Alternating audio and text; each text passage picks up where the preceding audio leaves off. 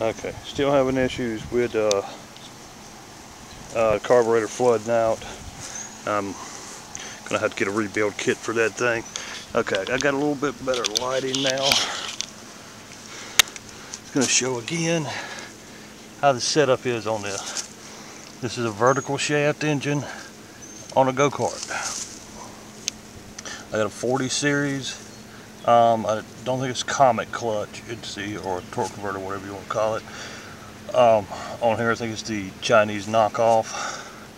And the only thing I did wrong on here is a 30 series driven clutch back there. We're getting the 40 series here soon because it's tearing up belts. Said belt runs back to the driven clutch on the jack shaft, goes from there. There's a sprocket chain which runs to the actual lawnmower gearbox.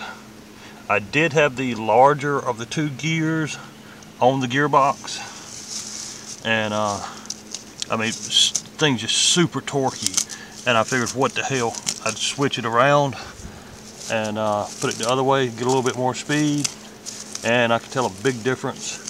It's still so damn torquey right now.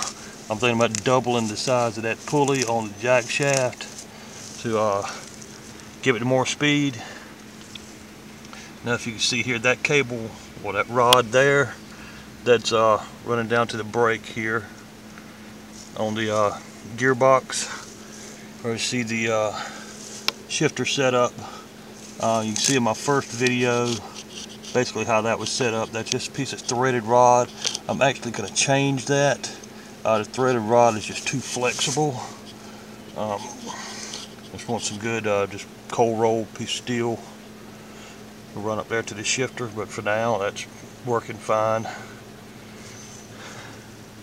Like I said, this motor mount cobbled together from about 10 different pieces of metal I had around the shop. This motor mount right here probably weighs 50 pounds by itself. A very, very heavy go-kart. I'd say it's probably, I've had to lift up the back end of this. Altogether this thing's probably about 300 pounds. Very heavy, and I mean, for it to perform the way it does, you know that it is very torquey. Alright, to be continued.